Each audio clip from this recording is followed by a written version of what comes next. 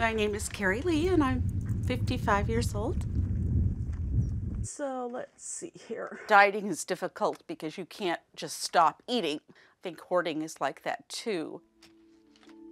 I don't expect, probably with any sort of treatment short of a lobotomy or something, that I will ever be hoarding free.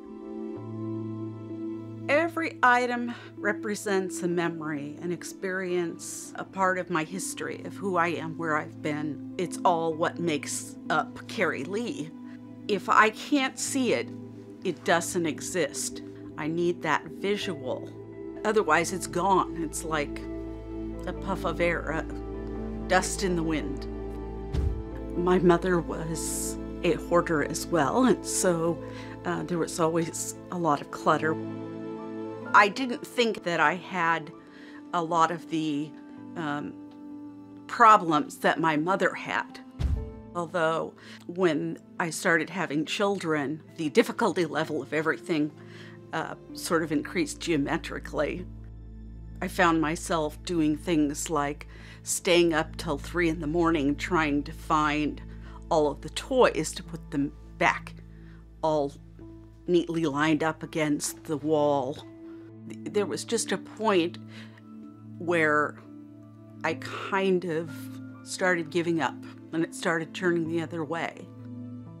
Once I started that, it was just the beginning of a long slide downward. And I never was able to make the correction again.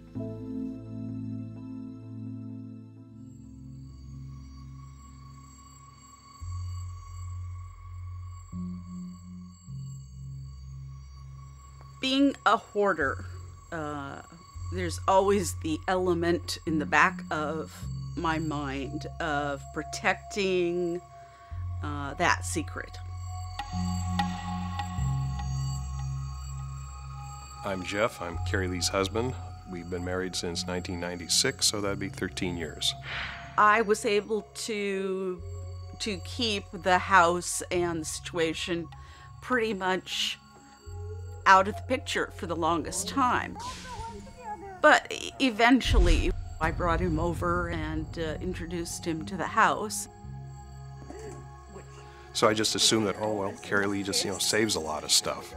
Well, yes, she does save a lot of stuff, but not so much because she's worried about a depression, not so much because she hates to see things go to waste.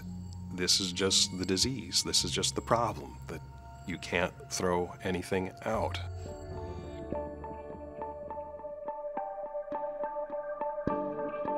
Well, the move to Vashon has been fraught with problems. We were having so many problems with the remodel of the house that the West Seattle house wasn't getting cleaned out. We ended up taking out another mortgage on the Vashon house. Eventually, that money ran out, and then we turned to our retirement, and that ran out. It was obvious that the house in West Seattle wasn't going to get cleaned out anywhere in the near future. At this point, we have 2 mortgages on each house. We're now living paycheck to paycheck, close to losing one or both houses.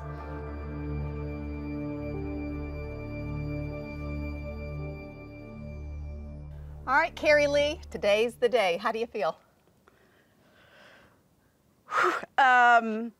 Let's do it. Okay. I'm Geraldine Thomas, and I'm a certified professional organizer specializing in chronic disorganization. Well, this morning I felt a lot like I was on my way to the executioner, just waiting for them to blindfold me and tie my hands behind my back or something. This is the homeowner, Kerrylea, and the main thing that I'm concerned with today is that absolutely nothing can be put in a dumpster unless it has her okay. Again, please be respectful, okay? Absolutely. Thank you. Come on in, Kerrylea. Let's get started.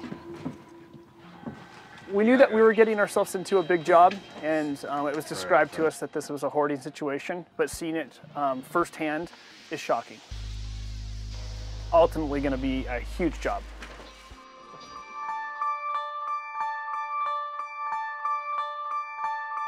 How you feeling right now? fine. Good. So far, so good? Yeah. Great. Kerrylea likes to tell a story that's really common with a hoarder. They have a story about every single thing they touch. Somebody had asked me if I had ever tried this medication. I couldn't remember. Okay. I thought I might have. And so I wanted to be sure and record this with my doctor. And what year was that? Back in '95. Okay, so you think you can let it go now? I am trying to sneak in a little tip here and there about not acquiring things and thinking about where these acquisitions are all going to go. Okay, are you going to donate those or keep them? Keep them. You want to keep it, donate it? I think I'm going to put it in my pocket. This is actually going to go right here. I'm really ashamed, embarrassed. I just feel like hiding under the bed and crying and never being seen or heard from again. Here, what are you doing with that? You're putting that right back. Well, Why? kind of because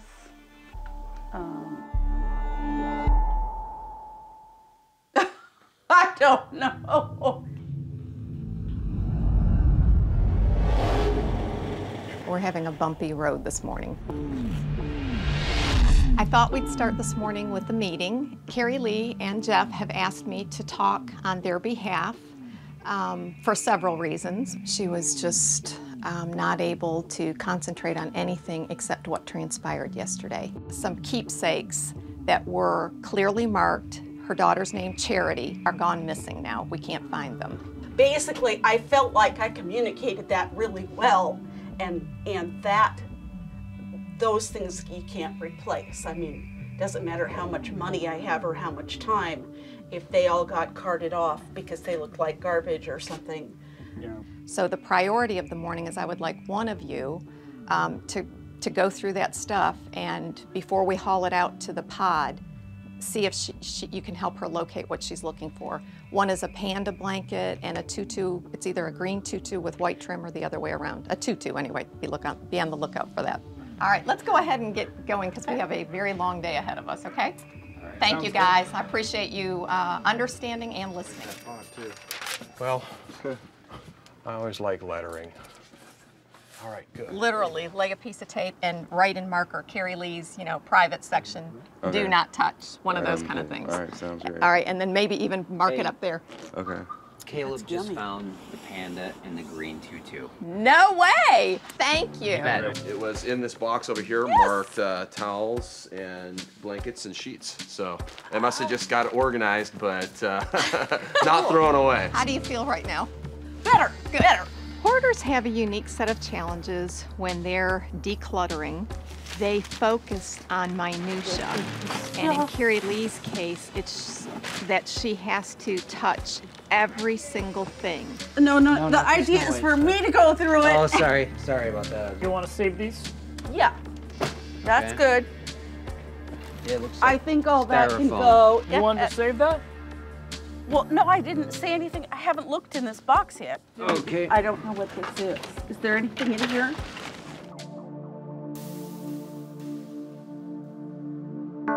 I'm just, I want to point out that we are really getting to crunch time now, okay? So, do you think that you're in a frame of mind to focus on the big picture? The really big picture, which is in the next 2 hours we have to get this packed, and I want to know what are you going to do for plan B if it doesn't get done today.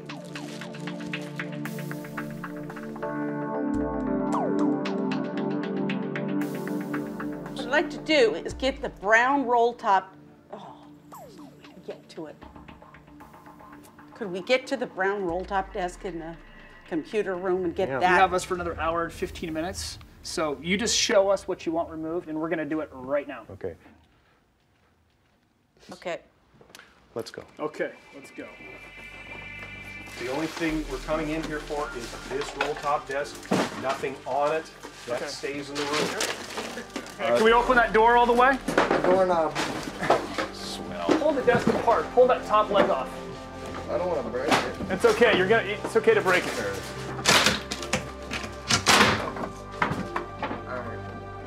Straight into the truck, guys. All right, good job. We got a few more things inside. Towards the end of today, Jeff and Kerrylea were finally letting us throw things away. Probably more so Jeff.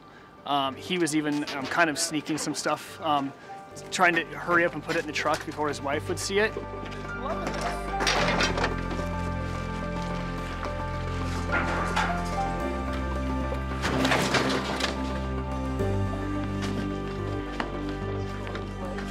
Now, there's a mattress in Charity's room. We want to take that to the rubbish truck. So What's that?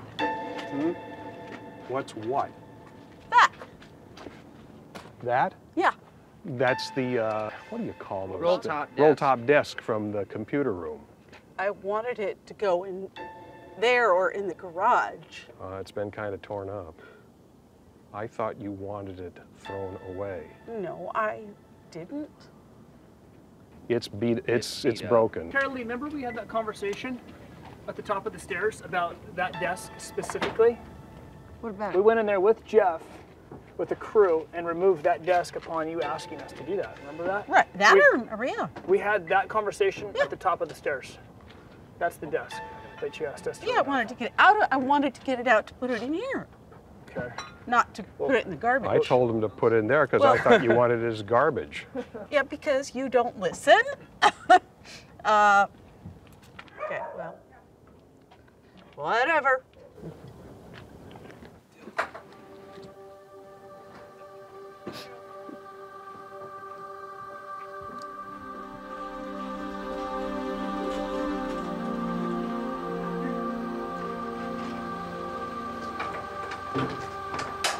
They really wanted to be helped, but I think they had a hard time accepting our help because they continued to want to hoard what they had.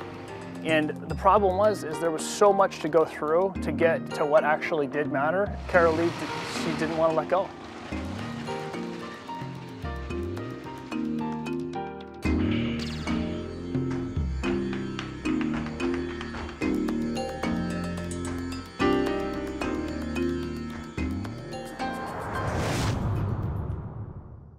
Hi, thanks for being a fan of Hoarders. And subscribe to A&E for more videos and click the links around me to watch more.